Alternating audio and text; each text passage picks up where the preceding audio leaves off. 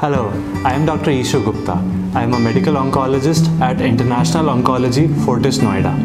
A lot of patients ask me in everyday OPD that, sir, what is immunotherapy? So immunotherapy is relatively a newer technique of cancer treatment in which the drugs that are given enhances the immune system of your own body to fight against cancer. So is immunotherapy for all cancers? No, and definitely not for all cancers.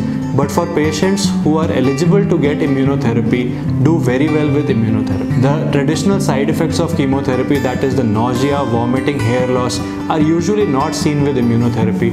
Immunotherapy is also safe in other sense that the side effect profile is very less and about 5% patients experience side effects. And also the most important part about immunotherapy is that if the patients respond to immunotherapy, they do usually very well and the responses stay for very long. So patients with even stage 4 cancer which has spread to multiple parts of body have been doing well with immunotherapy and have been doing very well for 4, 5, 6 years, that too with a very good quality of life.